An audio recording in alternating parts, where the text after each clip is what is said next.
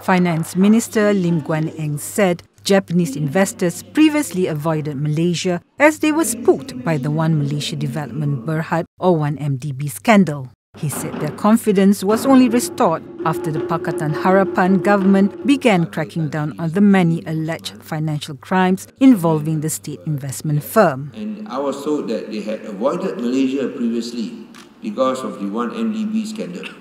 But now that the new government is taking action on the 1MDB scandal, they are ready to return back to Malaysia. He told attendees at the Pheim Asset Management's 25th anniversary celebration on Monday.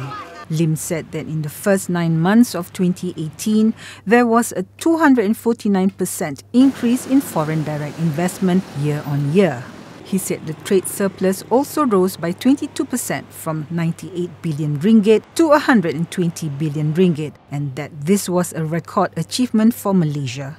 He also called on local investors to bet on Malaysia.